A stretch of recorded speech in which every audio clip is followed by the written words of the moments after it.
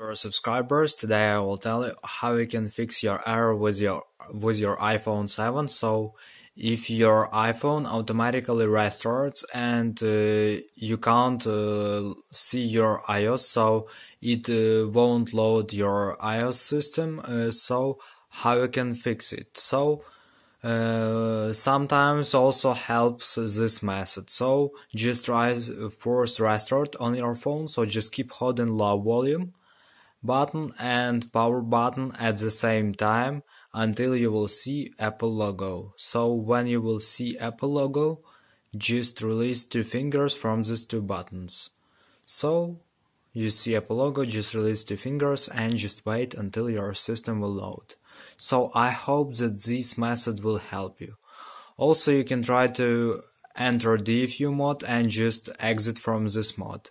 So sometimes it also helps too. So just try. I hope that it will help you. Thanks for watching. Have a nice day. Subscribe to my channel, click like, and goodbye.